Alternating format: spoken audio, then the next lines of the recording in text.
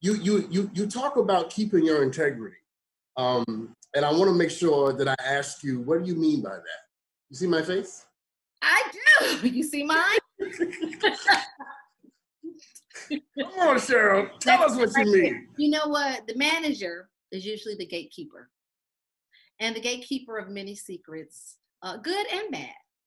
And you need to shut your mouth. You can't, if I got fired and I went out and talked about my client, it's gonna get back because his name is bigger than mine. Oh, Cheryl Cobb was talking about you. Well, if you know that Cheryl is out there talking, who wants to hire her? So you have to really pick your battles, and you have to decide, when you're the gatekeeper, you have to be very protective of your client. Not when it's illegal. I have to say that. But when if I may, but what you're saying is transferable beyond the entertainment industry. Exactly. It's from a principled place. Let your principles decide what you will and won't do, and not the situation or the personality in front of you. So if you believe in honesty, be honest. And if you believe in being authentic, be authentic. That's what I hear you saying. Can I add something to that? Absolutely. I think I get a lot of respect from my clients my clients because I am honest, because I'm direct. And sometimes it's painful for somebody to hear the truth.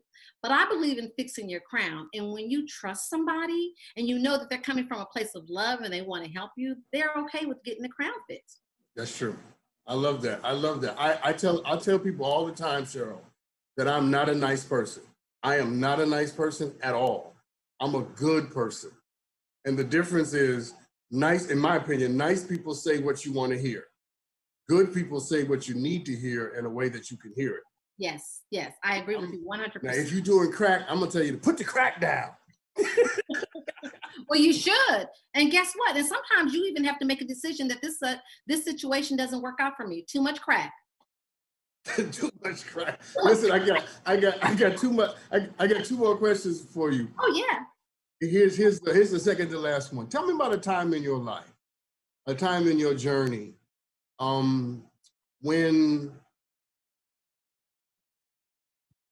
you had someone to tell you what you know now. Wow, that's a good question.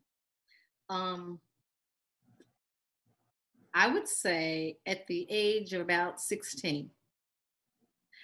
I grew up, ever since I was 5 years old, I knew I was going to be in the entertainment industry. I knew it on some level. Sing, dance, act, I was going to do something. I'm a musician by trade. I played in a high school marching band in college and all this kind of stuff, but I knew that I was going to be in the entertainment industry. It's always been in my blood, but I've always been a little bit bossy and always wanted to be administrative and take care of the business of things. So when I graduated from high school, I went off with this group called Up With People. It was an international organization, and there was like 500 kids from all over the world, and I may have been one of the only Black girls.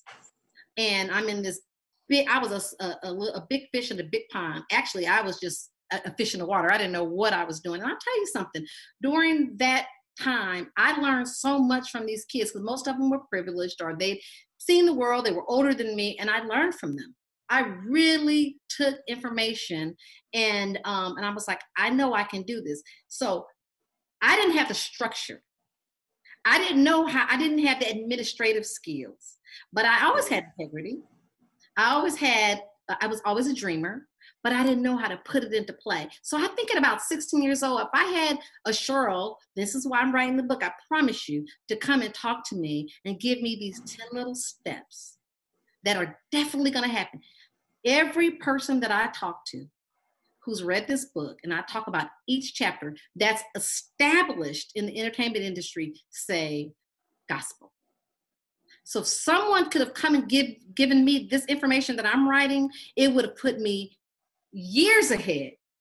So I think at about 16 years old, I wish somebody would have come and given me this information. And then again at about 25, because then you process differently when you're an adult.